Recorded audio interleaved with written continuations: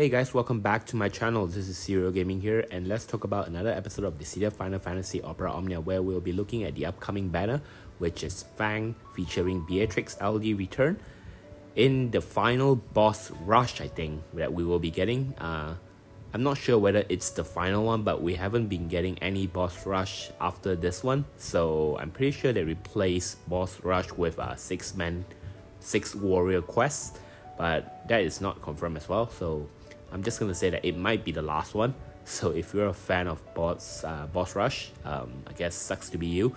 But anyway, let's get started there first with the kit. So starting thing off, we'll be getting Beatrix with, sadly, no rework on her base skill, her skill 1, her skill 2, and her LD, which is quite surprising really.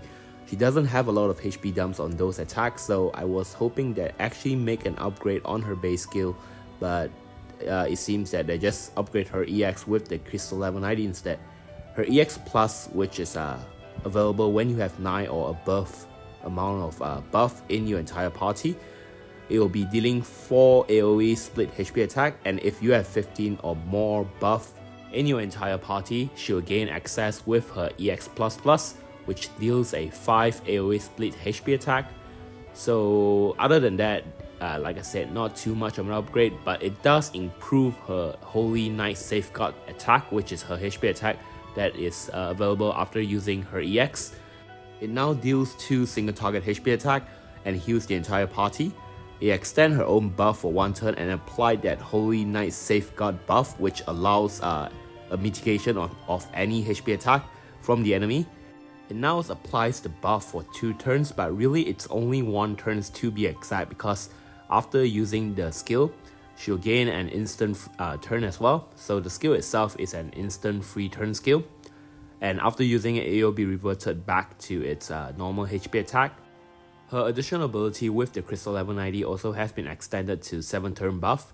It provides 30% party attack up and a 20% brave damage limit up. It also heals the entire party based on 30% of Beatrix max, the individual's max HP.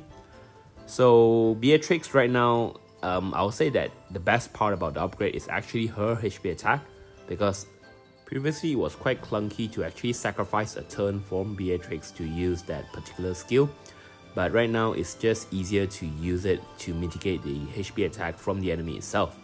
So Beatrix is still a very good dispeller with some pseudo protection with that Holy Knight Safeguard. She also is a great battery unit that batteries both on turn and off turn with her follow-up attack. And her attack, if you recall, ignores defense, so it can be used in situations where the enemies has very high defense. You can just ignore that one, a little bit like Orin in that sense. However, she's a very slow unit. For those who never used Beatrix before, that might come as a good thing in some sort of way, because she's a off-turn damage dealer. She can also deal damage on turn. Her slow speed also works really well with that HP attack, the HP attack mitigation skill, since it's really easier to time the enemy's attack with Beatrix getting less turn in. However, her attack is really bad right now with the minimal upgrade. Her EX now deals good damage, but that's the only attack that has more than 2 HP attack, and the only skill that has 2 HP attack is her LD. Her follow-up, her skill 1 and her skill 2 all only has 1 single HP dumps, which is really sad. The recast gauge for her EX is also charged really slow, so considering the fact that she don't have a lot of damage in her base skill and her only best skill is her EX, which also, like I mentioned, charged really slow, and she has slow speed, all this into consideration means that she is more reliant on off-turn damage as a counter unit instead. If only they actually buff her follow-up attack to at least 2 HP attack, or at least deal better splash to non-target. She was really good when she get her LD board, but I guess that they make minimal changes to her kit because of that. And her EX upgrade, I would say it's mediocre at best, because she's not a bad unit to begin with.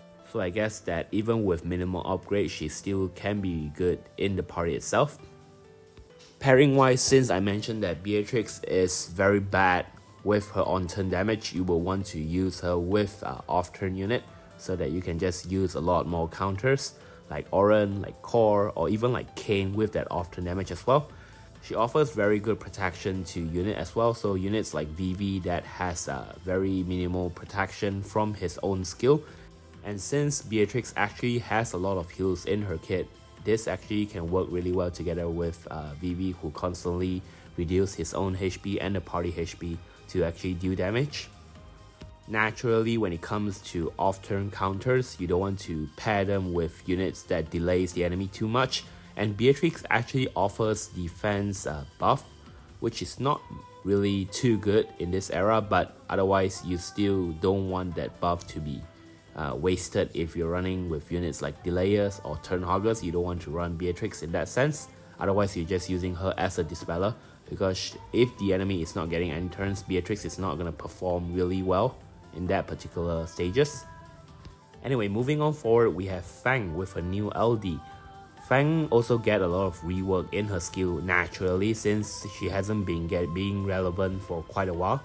I think she was relevant back in the Chaos release, or is it Cosmos? But anyway, Fang skill 1 now does a 2 single target HP attack with a 50% splash. She applies a stronger debuff right now, but other than that, it's not really too much changes in that sense. Her skill 2 now does a 3 single target HP attack, and launch the enemy and batteries the entire party. In similar with her Crystal level 90 upgrade, her EX Plus, which is available when she has 5 stacks of her Fang of Transgression buff, which is not really hard to build up the stack since she has 2 stacks at quest start and increase when using her skill 1 and skill 2. So basically you're gonna be access to her EX Plus pretty easily. So it's a 3 single target HP attack with 50% splash, and it also initiate launch and batteries the entire ally, so they can deal more damage in the launch itself. Her additional ability, which was really good previously, it's now even better.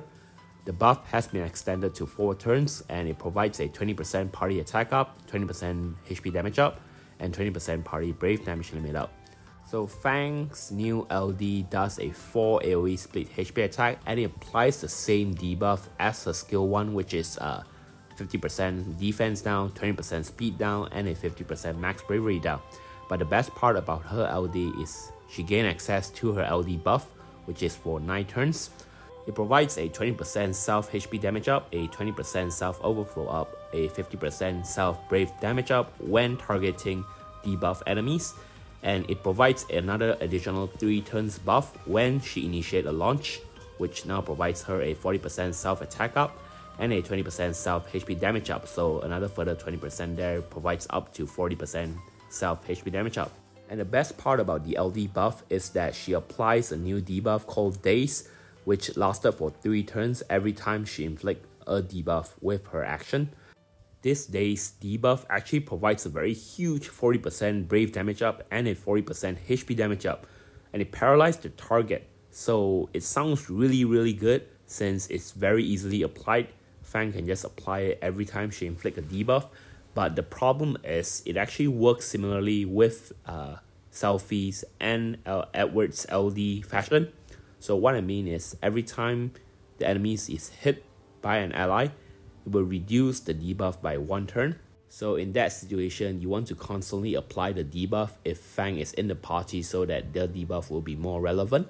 So if you understand how to play Fang from where I'm going here, Fang only applies debuff on her skill 1 and her LD. So to make sure she can also apply this DAZE debuff on when using her skill 2 and her EX, which is the stronger attack and the launch attack as well. So to make sure that she can actually apply the debuff, you must put a debuff spear on her so that she can inflict the debuff every time she take an action. So what I mean by debuff spear is actually debuff inflicting spear, which is particularly popular in E-Spear itself. So some of the spears idea that you can make it more relevant for Fang is spears such as Laguna, Vincent, Camp, Ultimisia, Realm, Fran, Setzer, Kurosame, and Tidus all have debuff inflicting in their spears itself. However though, do make sure that if you want to apply those debuff inflicting spear, there is no stronger variation of that said debuff present, otherwise you won't be able to apply that debuff, and hence you won't be able to apply Fang's LD debuff as well. For example, if you're running Cam's Spear on her, which inflict attack down debuff, you want to make sure that you do not run her with unit that can apply attacks down debuff, because they have a stronger variation of it. So I'm looking at Tom Barry troops, and a lot of people actually recommending putting Laguna Spear on her. And I would say that if you want to use that spear, only make sure that if you're using her as a call unit instead of having her in the main party. This is because Laguna Spear is actually the only spear that applies an AoE debuff to the entire enemy. So by putting Laguna Spear on Fang herself, she will be able to apply an AoE debuff when using her skill 2 and her EX, so that she can apply that DAZE debuff to the enemies. However, the problem with this is if you're running Fang in the party itself, Lagunas apply a max bravery down debuff, which Fang has a similar debuff with her skill 1 and her LD, and naturally Fang's debuff application is a lot stronger than Laguna. Laguna only applies a 30% max bravery down with his original spear, not the refined one, and Fang's kit already applied a 50% max bravery down. So unless the enemy's 6 turn max bravery down debuff is running out, you won't be able to apply the DAZE debuff with Laguna Spear in that situation. So if you're running Fang just as a call, then yes, you might want to put Laguna's E-Spear there, but otherwise you want to go for another option for a single target constantly applied DAZE debuff. I'm using Cam's as a very good example, since Cam's apply a attack down debuff, and Fang doesn't have any single attack down debuff in her kit, so that actually makes it more relevant for her if you're running her in the party itself instead of being used just as a call unit. So what I think about Fang is she's a very good crowd control unit if you're running her in the party. Her paralysis for a single target is actually very easily applied. Even for an AoE, you can just use her skill 1 to apply AoE paralysis for a clutch moment. And I think the only unit that surpassed her in the upcoming future is Cam's BT, or BT plus if you may, but otherwise Fang might be the only unit that can constantly apply her paralysis easily. She works as well in calls, but for what I mentioned before, because calls you want to only use her with Laguna Spear. And one thing about using her as a call is that remember that paralysis goes down constantly every turn when the enemy takes damage. So you either want to use that call to maximize your BT phase, or if you want for a clutch paralysis like Edward's Sleep, which if I'm being honest, not too entirely reliable when you have calls such as Shantoro that exists as well. But Fang does apply paralysis in both of her call if you gave her Laguna Spear, so you might take that into consideration. She has launches in her kit too, but sadly she has no delays or any form of turn manipulation. I think she's the only launcher that doesn't have any turn manipulation in that sense, which kind of sucks really, because she can't maximize her launch without having a additional turn manipulation unit in the party itself, which kind of sucks really. But she also has a very subpar damage in this era, considering that she has 0 bravery gain between her HP dumps, so that her HP dumps can only be maximized if you have bravery ceiling with units such as Ram or Ursula that provides such function.